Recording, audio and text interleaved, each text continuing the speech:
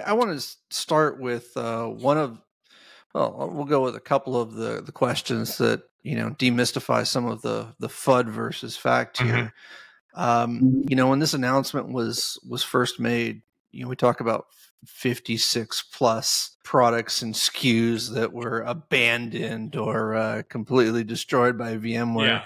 Can you shed some light onto that for the audience? Well, I think really what's happened here, guys, is, a la carte's gone away. There's been a push with Broadcom to simplify the offering.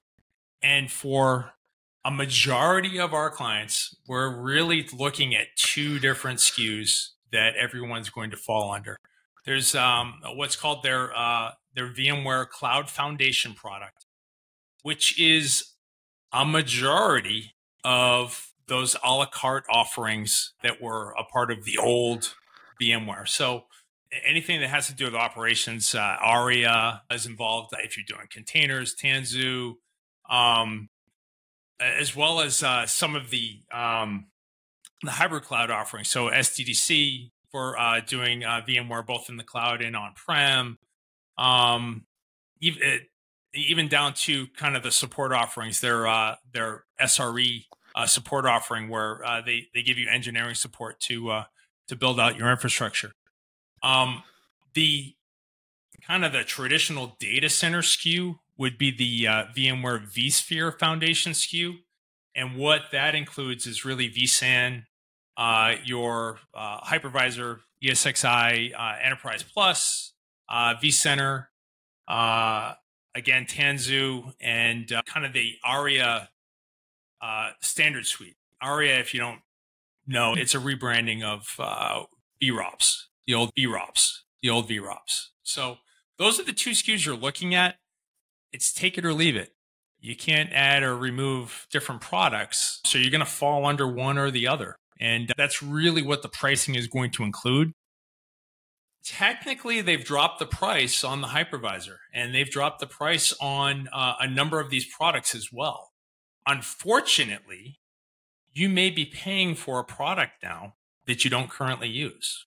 So that's where some of the price increase starts to come in. And I think that unpacks perfectly from a standpoint of customers are seeing 2x, 3x price hikes. The reason for that is, generally speaking, is you're buying packages of software, you're buying bundles of software. And if you're already a VMware shop and you're using and capitalizing on that particular investment, then your price hikes in many instances are going to be non-existent, if maybe you would even see a reduction in some cases based upon the way that the software's been provisioned in these packages. But most oftentimes we see a lot of customers that are a la carte. What if I already own VMware in this perpetual method? I've already bought my licenses and subscriptions, and I have my support, and sure, I have a maintenance window coming up, but I'm a perpetual license holder of VMware. What now? Perpetual, you own the software. It's not going to just shut off the day your support ends.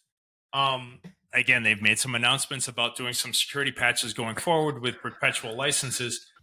What does not renew and what you can't purchase today is additional perpetual licenses, and their support and subscription offerings. They are not renewing those going forward. So you're going to fall under this new licensing scheme and these new VMware SKUs. How does this perpetual decision impact things like VxRail and other competitive offerings? How do you think? I think it's still probably a little bit too early to know definitively what the impact is. I think there's still some negotiation going on behind the scenes. Yeah, right now they've pulled OEM licensing, so I think that's the biggest change. How that's going to play out for products like VxRail still to be determined.